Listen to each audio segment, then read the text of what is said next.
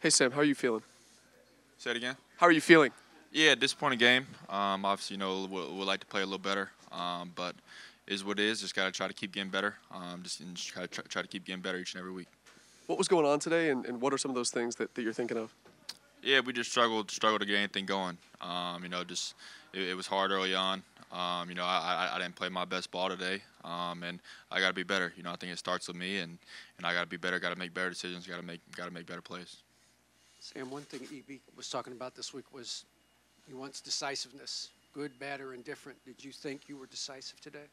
Yeah, I thought I was. I thought I was making some decisive decisions. We just, weren't getting the outcomes we wanted. And it was kind of hard to get something going there early on. And every quarterback in the world goes through what you're going through right now at one point or another, but it's the first time for you here.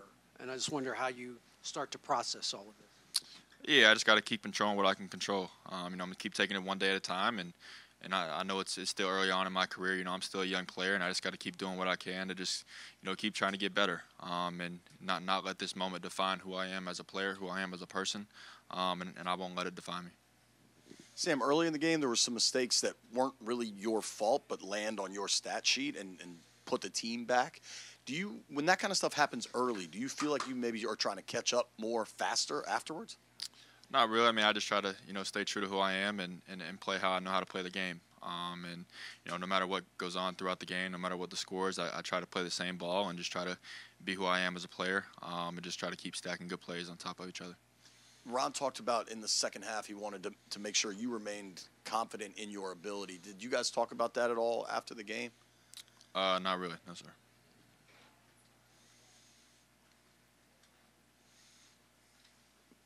You talked about this a couple of weeks in a row. Where's your frustration level at, I guess, overall?